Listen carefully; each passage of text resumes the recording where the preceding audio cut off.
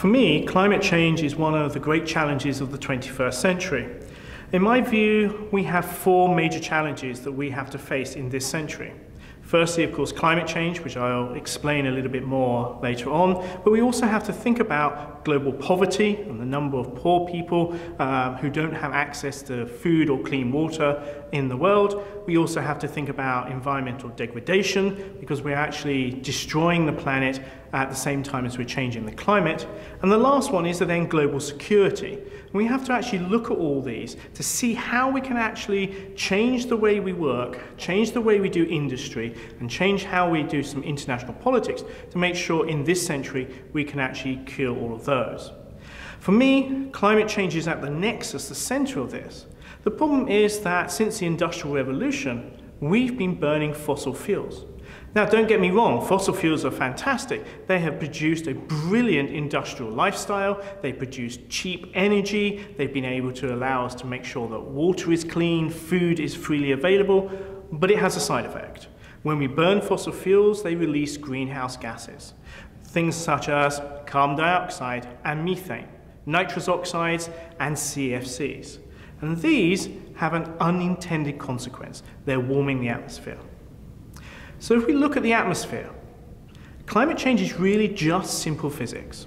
So at the moment, the sun shines on us and the light energy from the sun passes through the atmosphere, almost as if the atmosphere isn't there. All of it passes through, except a small amount, which is the ultraviolet radiation, gets absorbed by the ozone layer, which is fantastic because, of course, we all know that ultraviolet radiation causes skin cancer, can also do DNA damage. So it's great that we're protected by ozone.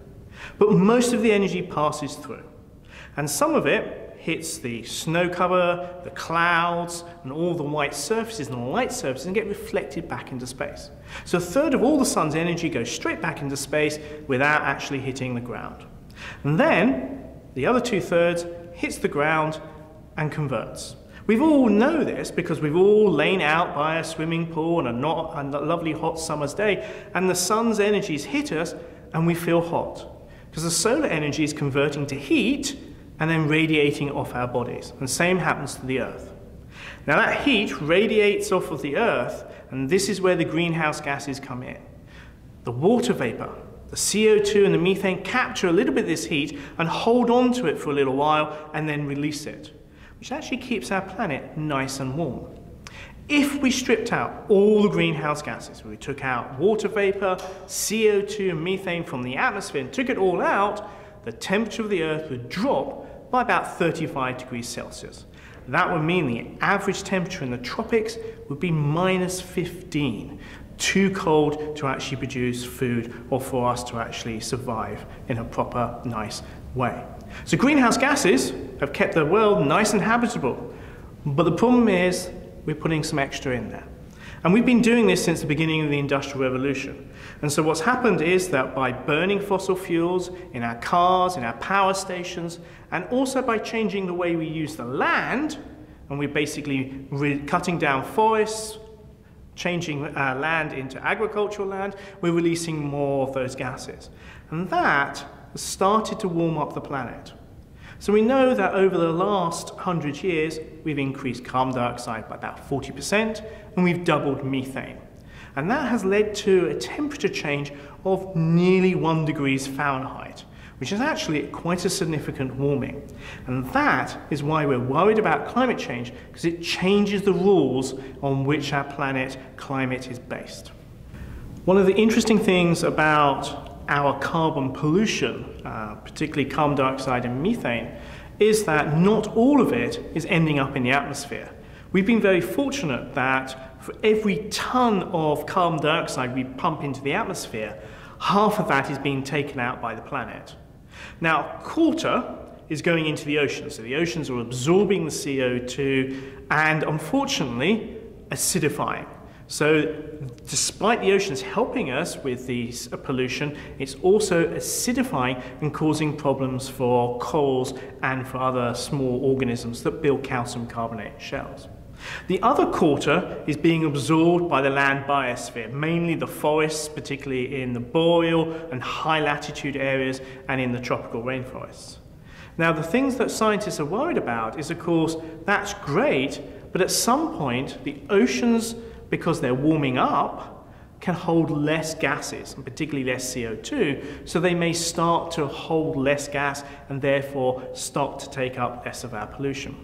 And also, if we look at the biosphere, we all know that, of course, we are constantly cutting down rainforest for actually agriculture. We're changing sort of forests around the world, in North America and in Europe. And so therefore, the actual propensity for that biosphere to actually absorb carbon dioxide is reducing every year.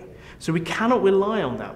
So one thing scientists are worried about is we have to actually cut our carbon emissions and drop it down rapidly over the next few years, but we also need to be worried about whether nature is still going to be absorbing some of our pollution.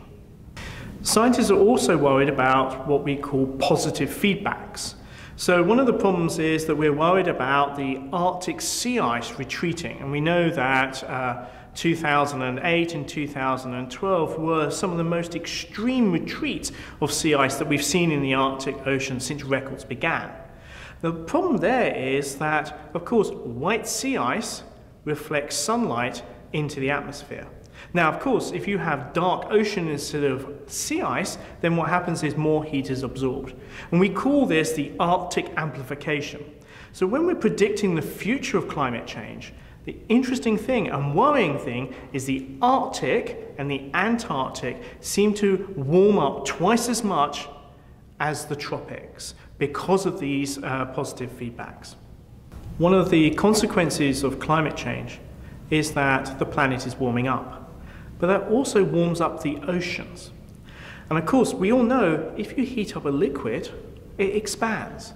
And so we are worried about sea level rise because we've already documented that over the last 100 years, the average sea level of the whole globe has increased by about 25 centimeters.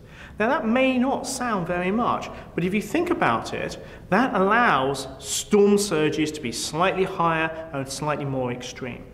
What we're looking at into the future is more thermal expansion of the ocean because of this heating up, and also because Antarctica and Greenland are starting to melt, more water is being added into the oceans.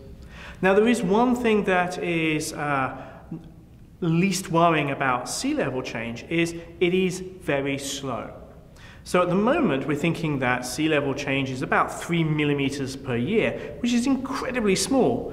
But of course over a decade, over 2 decades, over 50 years, if that starts to accelerate, it will have a huge effect.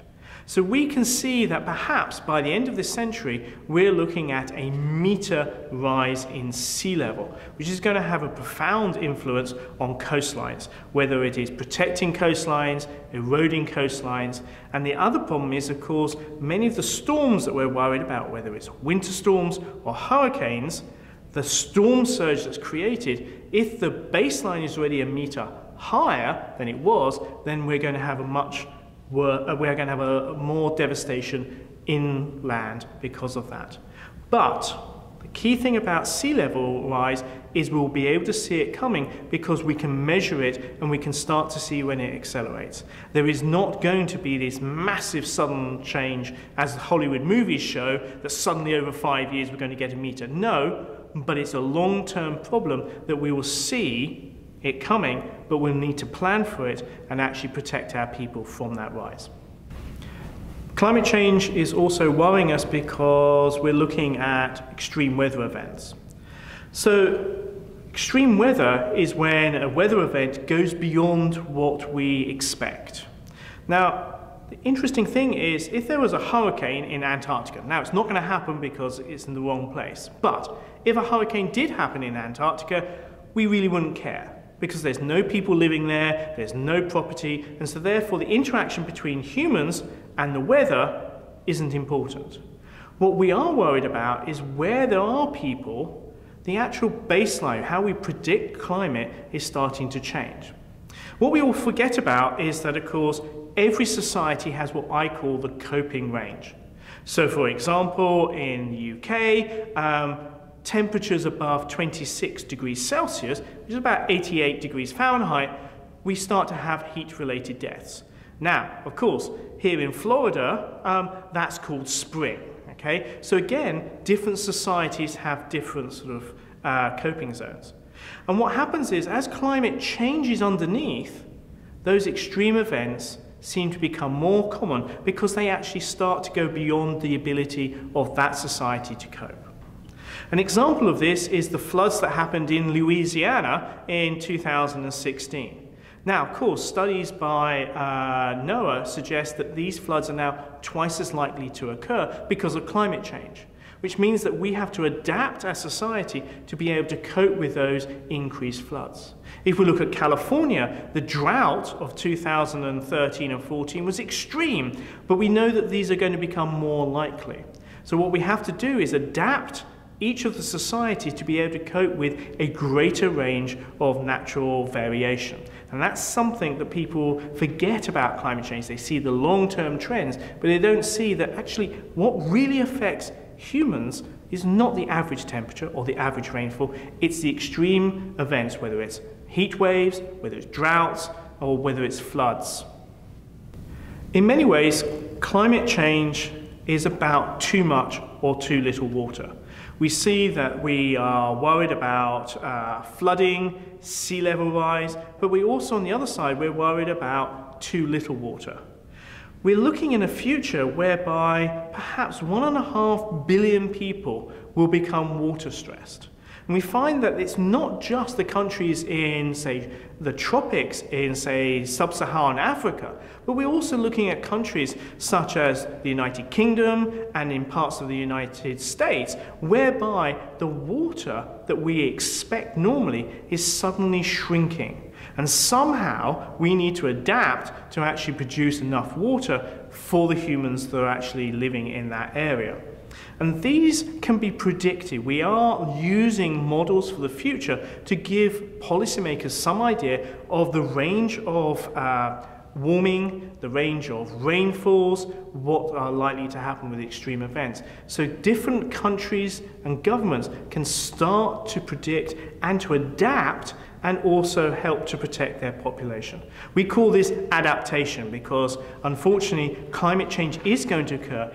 Even if we do everything we can now, we're still looking at perhaps 2 degrees warming by the end of the century, which will mean there is climate change. So therefore, governments must be mandated to adapt to help protect their populations from the worst effects of climate change. Climate change also affects people's health. Now, I was very fortunate. In 2009, I was part of a multidisciplinary team with engineers, medics, lawyers, climatologists that worked on the Lancet Commission. And we were looking at the interaction between climate change and global health, because there's been huge advances in health around the world over the last 50 to 60 years. But a lot of this could be undone by climate change. So let's have a look at it. So for us, the most important thing about health is access to clean water and food. Now, climate change threatens that. So if we look at water, we know that some areas could get more water, but in short, intense bursts. Other areas are going to get less water. So we need to be able to manage that lack of water or too much water at the wrong times to be able to store it safely to allow people to still continue to have clean, fresh drinking water. Of course, water is absolutely essential for agriculture. And so therefore, if we don't manage the water in these areas and the changing availability of water, we won't be able to manage food production. Now, food production is absolutely essential, and most of the food in the world is produced by small farm holders. Now, the interesting thing is the Green Revolution that occurred in the 60s and 70s, which revolutionized food production in Southeast Asia and South America, meant that small farmers were able to produce enough food to feed themselves, but also to sell food on to the local towns, the villages, and the cities. And many people, about half the population of the world, are actually fed by this system. The big worrying thing is that in the tropics, if climate change does accelerate, we have conditions whereby it is too hot and too humid to work outside. There is a physiological limit whereby it is impossible to do heavy agricultural work outside. Now, we seem to forget this sometimes in Europe and in the United States because, of course, when we're farming and we're out in our farms, we have air-conditioned tractors. And so therefore we can actually work in all conditions, whatever the temperature, whatever the actual humidity. But actually, majority of the farmers in the world that produce the food for the very poorest people, the bottom 3.5 billion, they work outside. So the interesting thing is that when we looked at the health effects of climate change, food production and food security were really important, and we're very worried about, in 50 years' time, whether enough food will be able to be produced, because we're losing all those days when people simply cannot go outside to actually work. The problem with food production and predicting it into the future is that climate change is only one of the issues facing food production. People seem to forget that actually when you have starvation and you have famines, actually it's not always a lack of food that's caused that. It's about a lack of money. So again, one of the most upsetting things is when the Ethiopians had those droughts and huge famines in the 1980s. When they first started off, there was grain still in the villages and in the towns, but the farmers whose crop had failed had no money to buy food. So the problem here when we talk about climate change and its adverse effect on food production, one of the key things here is, well, how does the World Trade Organization, how does international trade and food actually get distributed? I'll give you an example. The majority of countries in Europe import a huge amount of food. They also export it. And so if a crop fails, say in the United Kingdom or in the United States, you just go onto the international markets and you buy food in because you have the money to buy that food. What is interesting and important is, how do we have food security? So India has tried to push through a set of laws because they want to protect their food production.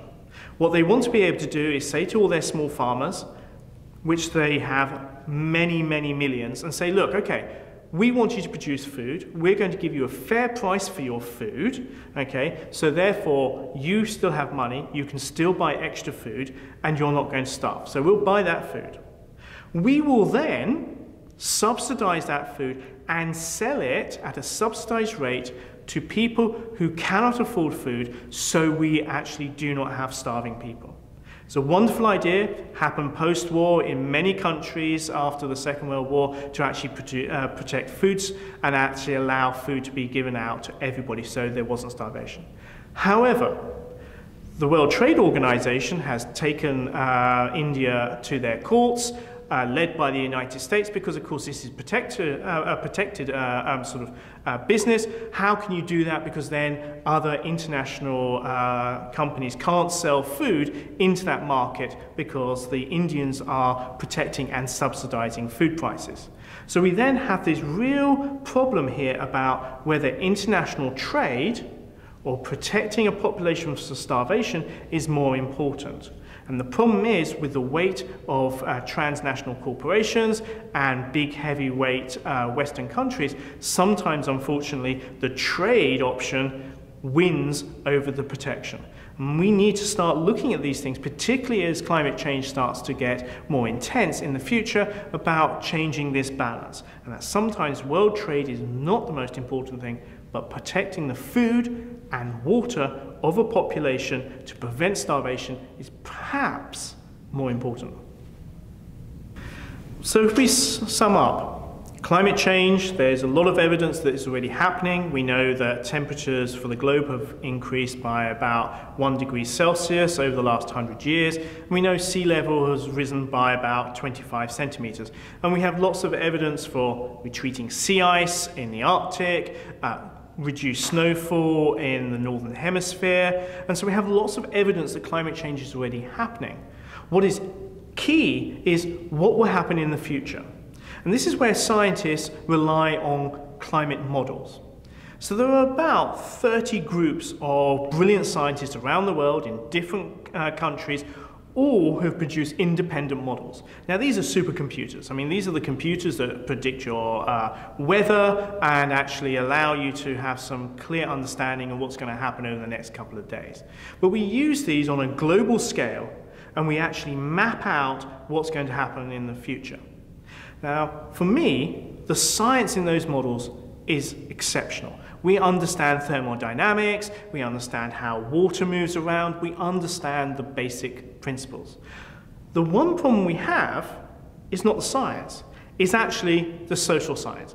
How much carbon will people emit in the next 100 years? How many people will there be? How will we trade? What will happen? And there, what we do is we build scenarios, or what I call stories. So these are future stories about how humans are going to develop. And so if we think about it, there are about three really important ones. The first one is the business as usual. This is the one that we continue to accelerate our emissions as we're doing at the moment, and that carries on up.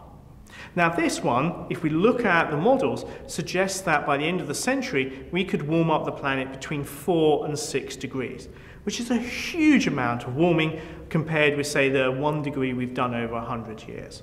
And that's quite a frightening scenario, and really most scientists have no intention of allowing the world to go there. Then there's a middle one which says, okay, we try to do some things to it, and we actually end up with about 2 to 3 degrees. And then there's one scenario which the politicians asked us to work on. They said, look, at Copenhagen in 2009, we suggested that we would keep the world to only 2 degrees warming. Can you please tell us how to do that? And so we built scenarios that show how we get there. Now what's fantastic is that in Paris, in December 2015, 193 countries of the UN sat down and agreed that we are going to cut global emissions, we are all going to take responsibility, and we are going to deal with climate change in an internationally coordinated way, which is fantastic. But to do that is a really big challenge.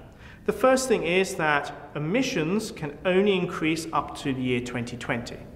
After that, they have to start to drop. And they have to drop at about 3% per year. So that's almost more than we're increasing now every single year. And we have to carry that on every single year. By 2070, what we then have to do is we then have to have negative emissions. We actually have to start sucking CO2 out of the atmosphere to actually allow the amount of greenhouse gases to stabilize at a low enough level that we can guarantee that we're under 2 degrees Celsius. So this is a huge ask for the future, but if you think about it, there is actually nothing technologically that would stop us doing it. And in many ways, if we actually move to more renewable sources of energy, we would have better energy security because we wouldn't be reliant on fossil fuels from other countries. We can control our own energy. And again, we have a lack of air pollution because, of course, we know that coal-fired power stations cause a lot of air pollution. And of course, it will be our own power, and actually the technology will generate huge amounts of jobs and also a lot of income. And so the key thing there is moving our world into a green economy and actually driving this forward and actually producing a better country, a better world, and keeping the climate to only 2 degrees. One of the big questions is, if we don't have fossil fuels, what should we use? Now, of course, there are lots of different renewable energies. So we can use solar. And the interesting thing about solar, which is every time the world's production of solar panels doubles, the actual cost per unit drops by about 12.5%. So at the moment, the cost of solar is coming down very quickly. We can also use wind power because, again, we can actually plant, and I love the term plant, turbines, particularly out at sea to catch the best wind. That's fantastic. We can use tidal because, of course, that's then constant.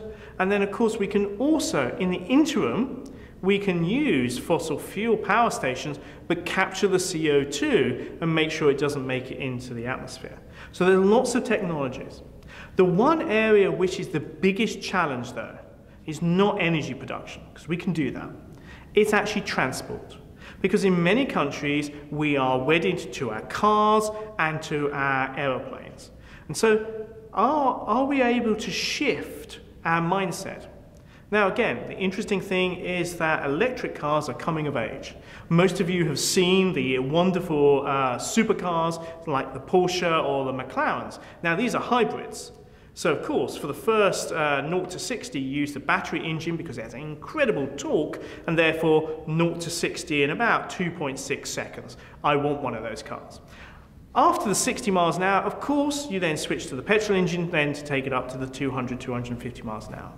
But if we look at other electric cars, the Prius, the Leaf, the Tesla, these cars are now affordable and work. So actually just changing the mindset and actually changing the cars is going to be an easy thing to happen. One of the things though that is a challenge, I think, is of course air travel. Kerosene is an amazing invention. Again, developed during the Second World War, and actually more money was spent in the United States developing aerofuels than it was on the Manhattan Project and the nuclear bomb. The key thing is that this fuel gives a huge energy release for a small weight, which means you can fly a jumbo jet over the Atlantic. But there are some really good alternatives. If you're in the US, one of the key things that America 2050 suggests is high-speed rail. Now what they've identified is that 8 major city hubs that should act as centers for high-speed trains. You can then start to lay down magnetic levitation trains, which would give you an average speed of 300 miles an hour. And you would then have these networks, because most people only fly between small, short distances in the US. There isn't a huge east to west or west to east. It's mainly up and down each of the coasts, or actually in the middle. So again, there's this wonderful network you could build. At the moment, the US only has about 400 miles of high-speed rail network. That's about the same as Germany, okay? Now, the Chinese are building over 11,000 miles of high-speed trains. And again, this is one of the key things, is of changing the mindset. Because the US have done this before, okay? So after the Second World War, Eisenhower looked at Germany and worked out that Germany kept fighting for the whole war even though we carpet bombed them, because they had a distributed industrial base, because the factories were everywhere. When you looked at the US, all the factories were concentrated in the northeast, around Connecticut and all those big industrial complexes. He was worried about that because if there was bombing, that could be taken out. So he put in the Highways Act, which, if you do it with modern costings, costs something like $580 billion to build the highway network around the US. Absolutely fantastic. Now, did it distribute the industry as Eisenhower wanted? Well, not as he wished. However, that federal money changed the way the Americans moved around. So again, putting similar amounts of money in to build high-speed rail networks would change the way Americans think. The idea that you can literally walk into Grand Central Station with your bag, hop on a train, 300 miles an hour gets you to Washington, or down to sort of Florida. Okay, that's the simple way. We do this in Europe. I mean, I hop on a train in London, it's a high-speed train, it takes me to Paris. Okay, it takes 2.5 hours. Bang. Okay, so again, even in a small area such as Europe, we have these very good networks. And I think that American 2050 has a brilliant vision for how the US could actually evolve into that sort of post-fossil fuel economy. What I've always been aware of is the fossil fuel industry will use any excuse to try to actually derail renewable energy. And it's not surprising, if you actually think about the fossil fuel industry in the world, they have huge subsidies.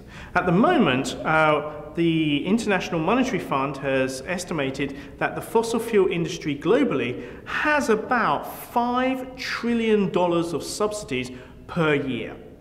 That's about the same amount of money that we spend on healthcare in the whole world. So again, we're looking at an industry which is artificially cheap because of those subsidies. Now, don't get me wrong, it's not because the private companies like a Chevron or BP are getting huge subsidies. It's basically because out of the 25 largest fossil fuel companies, Only 9 of them are privately owned. The others are either state or part state owned. And of course, if you happen to be Norway and you own your own national oil company, then of course you're going to give them tax breaks, you're going to give them sort of advantages because of the tax revenues you get in. So the problem that we have here is the fossil fuel industry, when we target sort of like private companies, that's not the issue. We need to target governments and the government-owned companies, which are some of the largest in the world. But it also means that we get a lot of rhetoric about sort of, hey, we'll look at renewable energy, look at the batteries, look at the rare earth elements that are required for sort of these new sort of fangled solar panels. But that's a false economy, because we know that when new technology comes along, at first, of course, we try to actually make it as cheap as possible, and then the price comes down when you start to sell more and more units. We also know that when you actually get new products, we have new ways of recycling and actually changing the products within them. In Europe, we have a very extensive piece of legislation called REACH, and it was finally agreed after 10 years of negotiation in 2009. And what it does, it mandates the levels of contaminants in goods sold in the EU. So this is things like heavy metal contamination, rare earth elements, and things like that. And therefore, it is there to protect the people. And what's interesting is scientists will give them a level and say, well, this is about the safe level we think of mercury or sort of silver in a particular product. And actually what the Europeans have done is actually pushed it lower. Now, this caused consternation in the United States because the US chemical industry sent lobbyists over to Brussels. Unfortunately, us Europeans don't understand lobbying, so of course it had no effect, because it means that any product that is sold in Europe has to abide to these regulations. So if you happen to be an American company, you're producing stuff in America, in South America and Australia, you're putting it all together and then you're putting it into the European market as well as selling everywhere else. All those factories have to be cleaned up and your contamination has to be incredibly low. So it means that by the back door, Europe has actually helped to start clean up some of these high levels of contaminants that we find in different products. And what is key then is that then goes back to renewables that says, well, hang on, guys.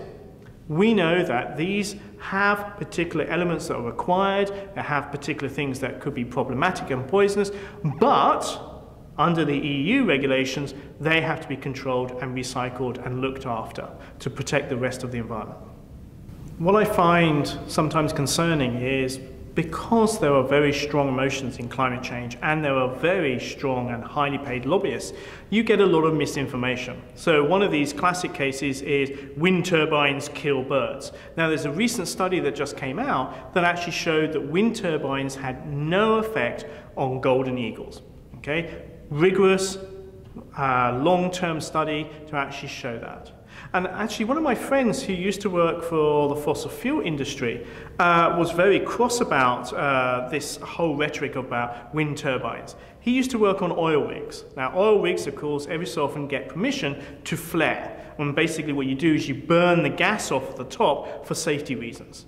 Now, of course, what it means is that for days and days on end, you have this huge jet of flame coming out of your oil platform, and guess what? It attracts birds. And as he said, basically, they were incinerating hundreds and hundreds of birds every single week. And so a key thing is that when you look at the rhetoric, you have to balance it, because you have to ask, why are these people trying to put you off nice wind turbines out at sea, producing lots of clean electricity that allow you to actually reduce the effects of climate change?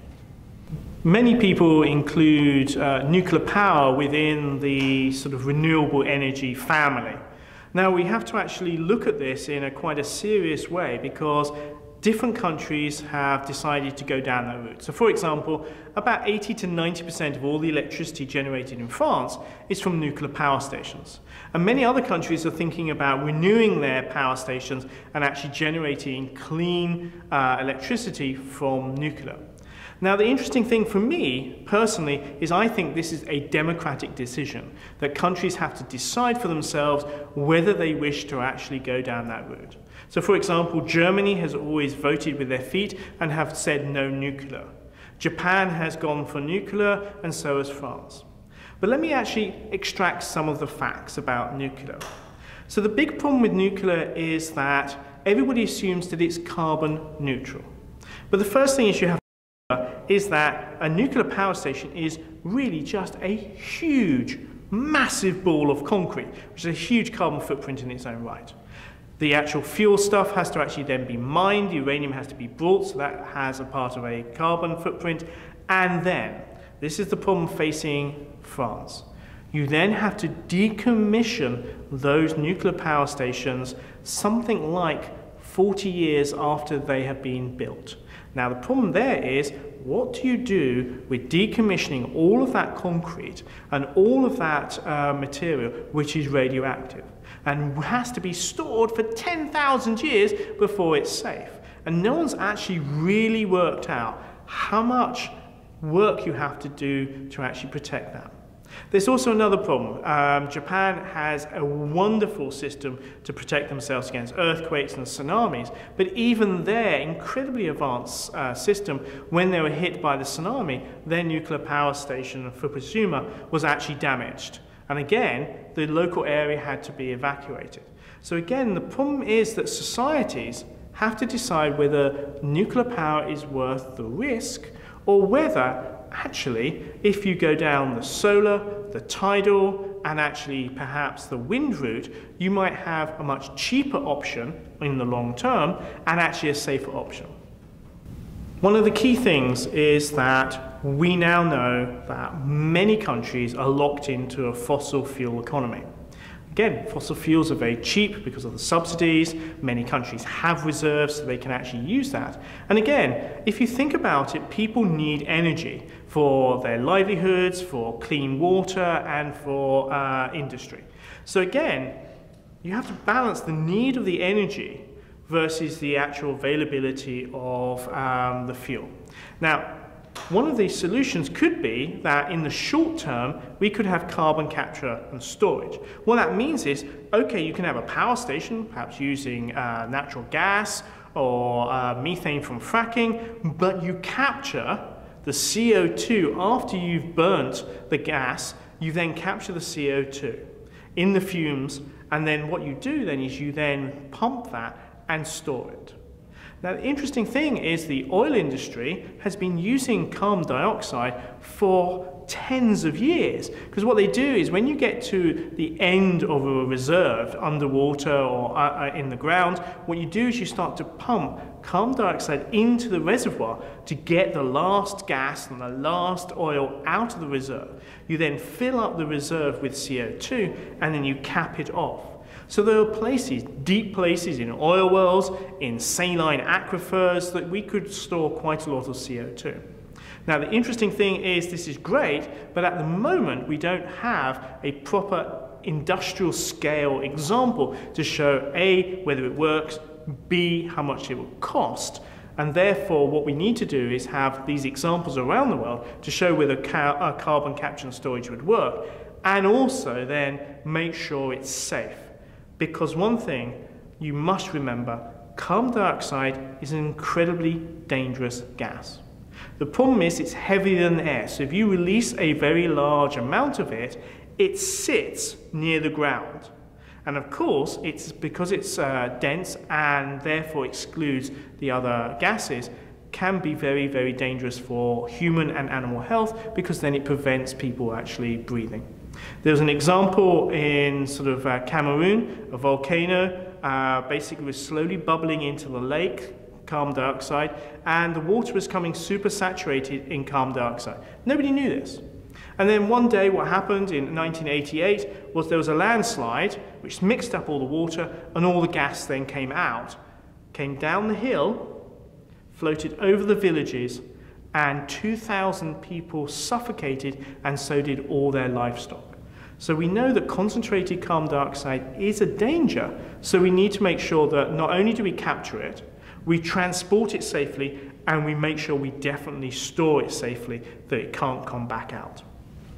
Many people, particularly scientists and politicians, are concerned that even though we have now pledged to start reducing carbon emissions, we may not be doing it quick enough. And so they're looking at alternative, the plan B. And what you find is people always talk about geoengineering. Now, geoengineering is a term which covers a multitude of sins. And again, I'm going to try and take those apart for you so you can see the good, the bad, and the absolutely insane. Okay? So geoengineering starts off with, well, how do we actually capture carbon, take it out of the atmosphere? So the first thing is that many people see that reforestation, replanting, rewilding of our planet would be incredibly good. I do a lot of work in East Africa, and when I fly up the Rift Valley, I look out and my students look at the landscape and they go, oh wow, this is the savannah. And I go, no. We're 1,000 meters above sea level. It should be forest. And what you find is that you see clouds of dark figures on the landscape. Those are goats and cattle. And what you find is that they basically have deforested the whole area, and you find that you have very low grass and a few very large trees. And so we have vast areas of Africa, Europe, North America, and of course China that we could reforest. And actually planting trees is a fantastic way of actually taking CO2 out of the atmosphere and converting it into basically plants. It also has another advantage. China had a huge problem in the 1990s, which was the lowest plateau had turned into a dust bowl. They'd overworked it, very much like the 1920s in the USA, and therefore the farmers weren't being able to produce food. This had been the breadbasket of China for the last 3,000 years. They asked the scientists, and the scientists said, well, look, all the trees have been cut down. This has actually caused huge problems. So they mandated that each person with their farm had to replant and start planting trees. Within a decade, firstly, the soils were stabilized because you had the trees holding in the soils, so therefore the agriculture could actually start up again. And what also was amazing is because trees transpire, they put moisture back into the atmosphere, you start to moisten the atmosphere, and actually you make rainfall locally more regular and actually more controllable. And so it's interesting that reforestation has positive effects, not just on climate change, not just on local climate, but also the water cycle as well. But those are some of the positive ones for geoengineering. The other ones are things like carbon capture and storage, where take CO2 out of the industrial process as it's being produced and then storing it. And then there's the more far-fetched ones. So, for example, there are some scientists that are suggesting we should have plastic trees. These trees have a special secret coating, which between you and I is caustic soda. And of course, when air blows over it, CO2 is absorbed by the caustic soda. You can then take those down, and then you can wash it, and the CO2 goes into the water. Now, of course, I asked the question, what happens if it rains? Because then you lose all of that. So they then told me they'd need umbrellas over the plastic trees to stop the rain. So as you can see, some of these ideas aren't quite as well thought through as you would hope. The other ones, and these are the ones that we definitely need to avoid, these are the ones that say, hey, look, the planet's going to warm up, how do we cool the planet down? So one of them is, well, why don't we shoot lots and lots of small mirrors into space, okay? We'll throw them up there, and these little mirrors will start to reflect sunlight away from the planet, therefore we get less sunlight so the planet cools. That's great. So what you're doing is you're changing the reflectivity of the Earth and cooling it down. But what these people don't understand is you may get the average temperature down, but it's not the same planet. So when we've done models of this, what happens is, of course, the poles still warm up and the tropics cool down, so you have a completely different world. You don't have the same world, and therefore you're changing climate just as much as if you hadn't actually put them up there. I'm very lucky. My day job is a climatologist, but I'm also a paleoclimatologist, so I study past climates. And one of my passions is actually looking at the climate records as we go back in time. And one of the defining features of the last 2.5 million years is that we've cycled in and out of these huge ice ages. Now, if we go back 18,000 years ago, we had huge ice sheets across the northern hemisphere. So we look at North America, we have the Laurentide ice sheet, and actually it was 3 kilometers thick over Chicago. We then go to Europe, we see that we had the Scottish ice sheet, which was a couple of kilometers thick, and the Fenno-Scandinavian one as well. And then about 11,000 years ago, in the natural cycle of things, these ice sheets melted and we came into a very stable interglacial period that we call the Holocene. So the last 11,000 years, we've had incredibly stable climate. Now for me, the most important thing was at the beginning of that, humans, as soon as we came out of an ice age, spontaneously in 4 different locations around the world, went from being hunter-gatherers to actually domesticating animals and plants to then start agriculture. And this occurred in the Americas, in Africa, in the Middle East, and in China. Completely separate, different species, no communication. So we came out and we've had this wonderful stable period. Now, the interesting thing about interglacials is there is a slow cooling through an interglacial, and then actually we would be expecting, if we weren't interfering with the climate, perhaps we would be starting to drop into the next ice age in the next 1,000 years or so. And so there is this cooling curve. And we know that in the 1970s, many scientists were concerned about this, and perhaps we were on the cusp of this. But that was because of a lack of real understanding of the fine detail of how climate changes. And so what we now know is that greenhouse gases changed early on in this Holocene period. We've seen that CO2, instead of continuing down as it usually does in other interglacials, about 6,000 years started to go up. About 5,000 years ago, methane started to go up. And what we think happened now was the early agriculturalists, those pastoralists, actually changed the greenhouse gases. So we think the small, and it's only a very small increase of CO2, was due to deforestation and the spread of agriculture throughout the world. And we think the methane is actually partly because of the huge amount of wet rice agriculture that was occurring in China. And this then had this slow increase, and that small increase in greenhouse gases, which is incredibly small compared with what we've done in the last 100 years, was just enough to make sure that our planet wasn't actually going to drop into the next ice age. But one of the really interesting questions is, are we in a new geological period? Are we actually in what we call the Anthropocene? Have we stopped the ice ages? Now, we don't know, but a key thing is if we keep this climate change going up, then maybe we'll have changed the natural cycles and we will have prevented the next ice age. But actually we're going to cause ourselves huge amounts of problems because it's the speed that we're changing climate which is exceptional in geological history.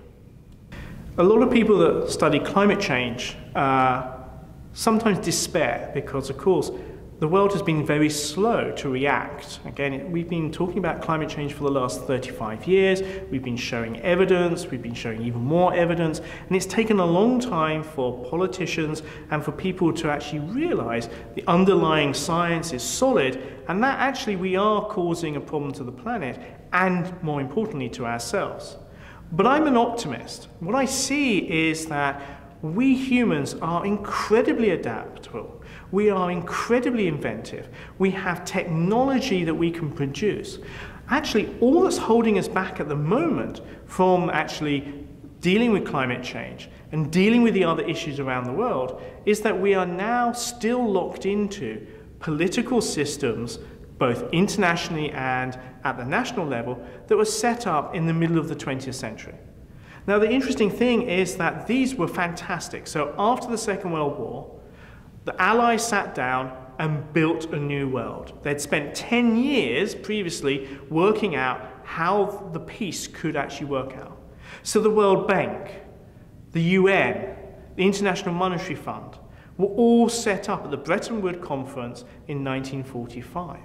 Key starts to the modern world.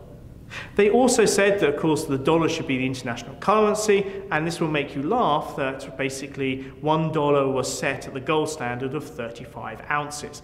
Oh, now that's worth a lot more than that now. But we've now moved into the 21st century, and we know that these systems are not suitable for the 21st century.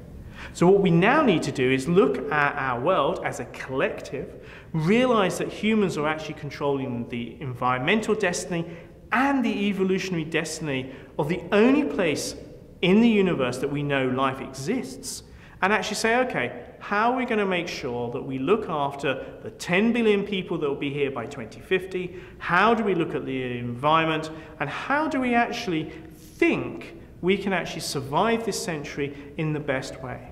Now, again, we've done it in the 20th century, reinvented ourselves and reinvented human society. So we can definitely do it again in the 21st century. So I'm an optimist, and in many ways, I think that things like climate change, which are massive challenges for us, actually will bring the best out in humanity.